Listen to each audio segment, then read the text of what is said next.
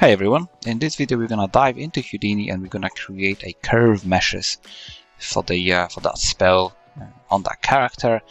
Also, in the end of the video there will be just a sphere mesh that we're gonna create with various UV layouts, but it's gonna take just a minute because it's just a very simple sphere mesh. Right, let me press play. Let me show you. So as you can see, I've got this cast for that character and its spell. And I've got various meshes for those swirl or curved meshes. Okay, so let's maybe build a system in Houdini for those, and let me show you how they look in the engine. So that's the curve mesh with a cross section in case you need it. I also got a single mesh, so that's without the cross section. Obviously, it depends on what kind of perspective you're working on. For example, top-down, I don't think you might need a curve that is a cross-section.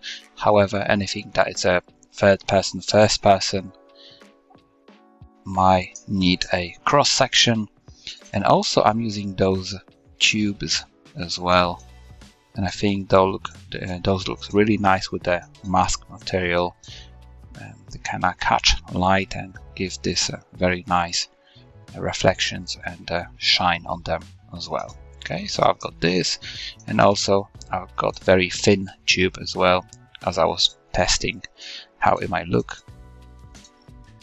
And here I've just got the sphere with the various UV layouts. Alright, so let's dive into Houdini and let's start making our setup for those swirls.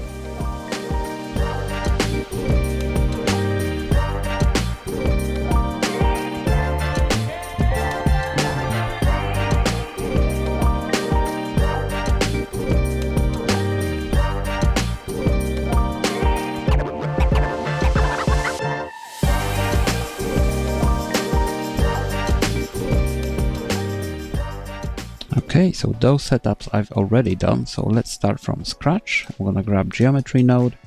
I'm gonna call it Swirls _ YouTube, and in here I'm gonna get spiral. As you can see here, I got two spirals. One is the default one and one is from the labs tools. I haven't updated my labs tools for a while because some of the nodes been broken in the recent versions, so decided to stick with a bit older labs version. So let's grab maybe default Houdini spiral and let's tweak a couple settings. Okay, so for the height I'm just gonna apply maybe 0.6.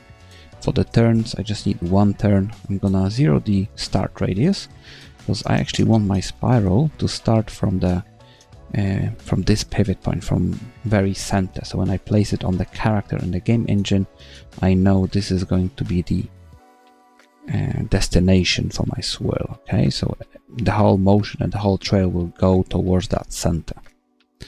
Increase per turn, I'm gonna start with 1, maybe 2, so it's nice and long, as you can see here. Division is gonna keep it as it is. I'm just gonna go to the height ramp and I'm gonna try to get a decent wavy pattern on it. Okay, so here I'm gonna get a -1 at 0.5 scale, and then I'm just gonna drag those two like this. Then I'm gonna select a monotone cubic interpolation on all of those, and that should create very nice curve on our swirl. As you can see, it flows very nicely, I think. I'm not going to touch anything else. I think 50 subdivisions, it might be probably even too much, but let's continue. I'm gonna get a sweep node, change it to ribbon. For the width, I'm gonna go with 2, might be a little bit excessive, however I know I will be tweaking the scale of it. So in here, I'm just gonna scale it down, and for the columns I'm gonna try 2 because I just need this little bit, middle bit here, so I can actually apply some vertex color on it. I'm gonna scroll down, or actually go back to spiral because I need to enable the distance attribute, which is located here. And with that sweep node, I think you can play with the roll. It depends on your camera angle in the game.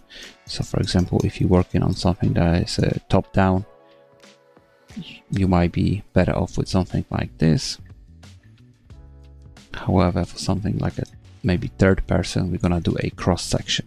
Okay, so in here, let me enable other stuff like UVs. So if we go to the UV viewport, the UV is gonna fit into 0 to 1 space. And next, I'm just gonna copy that sweep node here, go back to surface and play with the roll of it. Next, I'm just gonna combine those two using the merge node. And that's our cross section. Okay.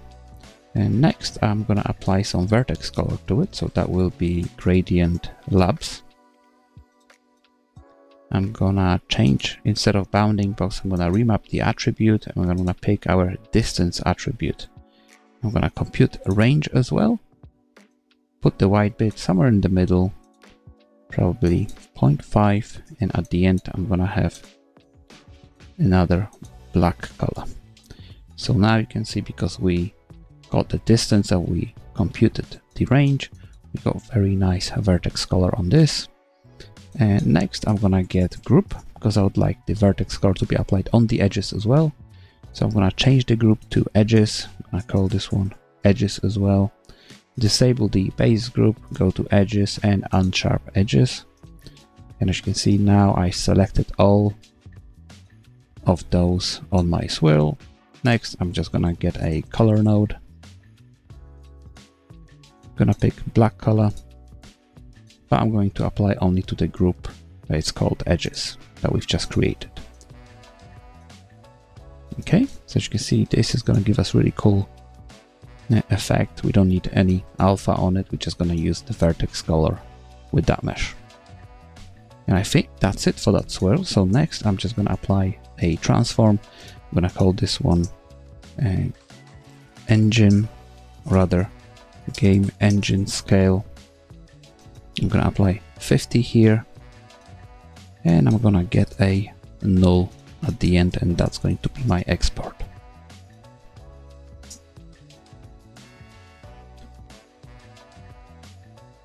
Okay, so that's one of those. And the next bit is, you might want to experiment with a cross section. However, many times you don't need cross section, you just need one of those. So you want to grab one of the sweeps and drag it over the merge. Okay, what I've tried to just disable it and export it like this, but it was giving me UV errors in the engine. So if you struggle with the UVs in the engine, you might want to do that instead. Okay, obviously you can come back here, tweak the roll settings for it as well, in case you want a slightly better orientation. Cool. Next bit is, let's grab swirls. I'm gonna copy this whole section, paste it, and I'm gonna call this one swirls tube. I'm gonna disable that one, dive inside here. I'm gonna delete those two because I don't need them. I just need one sweep. And for that sweep, I'm gonna head to the top and pick round tube. I'm gonna increase the column amount maybe to 8 or 12, it depends how much do you actually need. I'm gonna go to attribute color as well and recompute the distance, just in case, because sometimes it causes issues. And I'm just gonna export this one as it is with that scale, and also maybe with a higher scale, something like 0.5. 0.5 might need a bit more columns, so feel free to experiment with those. But I think that's really it. So in the Unreal Engine, on the effect you saw in the beginning, I think I've got a cross section, I've got a single swirl, and I've got two of those because I was trying to test a different thickness on that tube. So 0.1 was the default one, and I think I've got the 0.5 as well, just to see how it might look as a bit thicker tube. And then I'm just gonna export this one. Alright, and final bit, let's create a sphere. This is going to be very simple. Just gonna dive inside. I already got sphere here. I'm gonna zoom in with space F. I'm gonna pick polygon for the frequency. I'm gonna go slightly higher, maybe 6, because I need this for my world position offset. And next I'm just gonna get a UV project here, and this one's going to be polar coordinates. I'm gonna initialize. Let's preview it, how it looks in the viewport. I think that's good enough. However, if you wanna play with some of the settings, you can go maybe to your translate. As you can see here, pick a lower value and try to scroll it slightly, see if you can find slightly better projection. But I think the default one, so the best plane, should do the trick. So that would be if you actually want some texture on it. I think it's gonna look cool. However, for the world position offset, I'm gonna create another UV project, and I just need a flat projection like this. I'm gonna apply here UV attribute as a UV2, so that'll be my second UV channel, and I'm gonna use this one for my world position offset in the game engine. Next, I'm just gonna get transform. Oops, not trace. Let's try again. That's going to be my game engine scale. And I'm gonna apply 50 here. And the last bit, it's a null as export. Okay, so I'm gonna end up with 5 different meshes. One is sphere, and 4 other ones are 2 flat plane ribbon swirls. One is cross section, one is just a single plane, and 2 other ones are tubes. One is a thick one, and one is, I think, with a 0.1 width.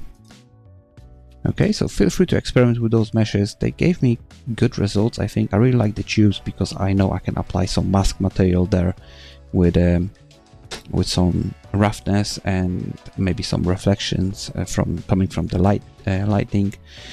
And if I combine it with my cross section or the single plane, which will have a soft translucent material on it, it looks really cool in the game engine. Alright, so I hope you enjoyed this one.